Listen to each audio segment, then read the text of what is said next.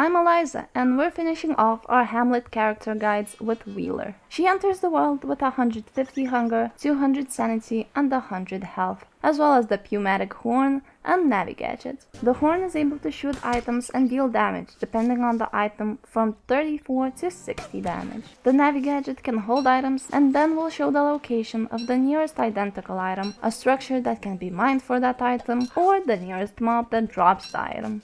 Wheeler is 5% faster than other characters, and this percentage increases by 1 with each free inventory slot. However, she only has 12 of those, but you can use her special items for extra storage.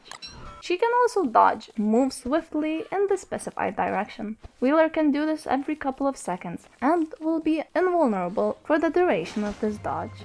And that's it for Wheeler. She's not bad, she's not good either. She's just fun, and that's what you should be having while playing Don't Starve.